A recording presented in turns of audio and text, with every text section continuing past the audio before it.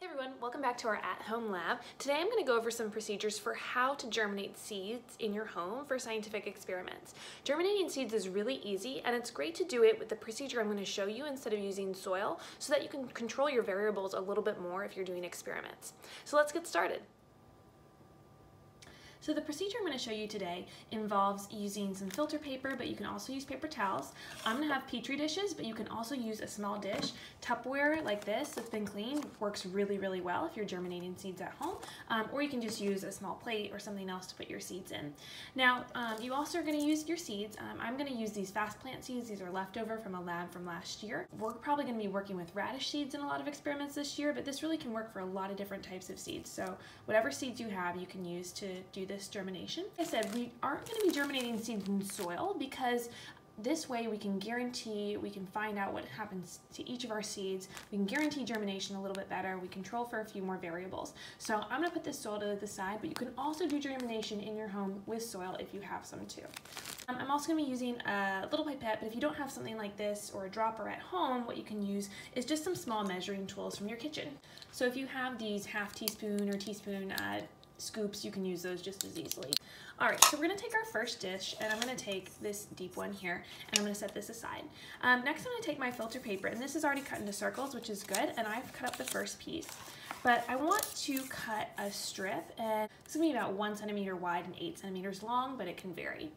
Alright, so now I'm going to place about 3 centimeters worth, and again, you can estimate this, into my first petri dish. And then I'm going to take some water, and I'm going to add about 2 or 3 drops to this just to make sure that the paper stays in place for right now. So we can see that that's kind of sticking that into the petri dish so it doesn't move anywhere. Alright, next I'm going to take another piece of filter paper or a circular paper towel, whatever fits inside your dish, and I'm going to place that in here, and you can tap down a little bit to make sure it stays. And now I want to pour water into here to thoroughly saturate my filter paper. So what I'm going to do is I'm just going to take my dropper and I'm going to drop around, getting this nice. And again, if you have measuring tools other than a dropper, what you can do is just get one of your smaller measuring tools and add water a little bit at a time. You really don't want to get too much here. You don't want to drown this paper, but you want to make sure that you have enough to really saturate your dish. So I'm going to keep doing this here until we're totally saturated. Alright, looks pretty good to me.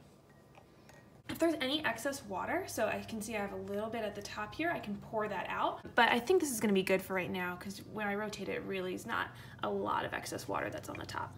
So now I'm going to take my seeds and I'm going to evenly space them out for my seeds to germinate. Now if you're doing an experiment with different types of seeds or many different seeds, what you can do is write on this paper before you wet it, and so that way you can keep track of what is on your petri dish. I had a lot fewer seeds than I thought in these leftovers, so I only have 2 here, and these are really tiny. But you could probably put about 10 seeds on this petri dish and have plenty of room for whatever experiments you're going to do. Now if I have a petri dish, what I'm going to do is place it over top of my seeds, and I'm going to fill another dish with some water.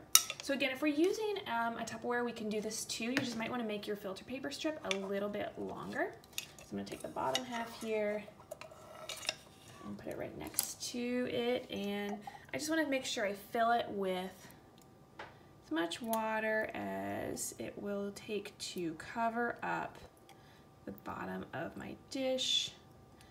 But I'm using the pipette just so I don't put too much in here because we probably want to move this to another location before we finish. So if it's overflowing, you might spill the water, and that is not going to be good.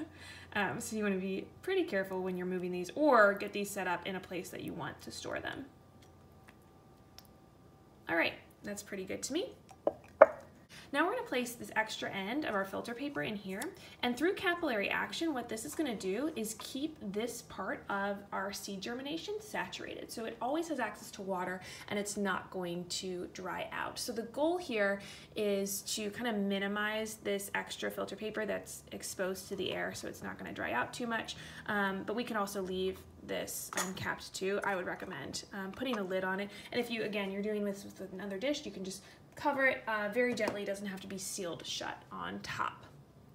So next up, we're going to carefully place both of these dishes under a good light source. So this could be by a window that you keep open. This could be under a kitchen light that's on for most of the day. And you just want to make sure it's exposed to light for most of the day. So probably about a 12 to 10 hour period during the day. And when you are transporting this, again, it's very common that this piece of filter paper can break off. So you just want to make sure that you're very careful when you move it, and if it does break, you can just replace it with another piece of paper.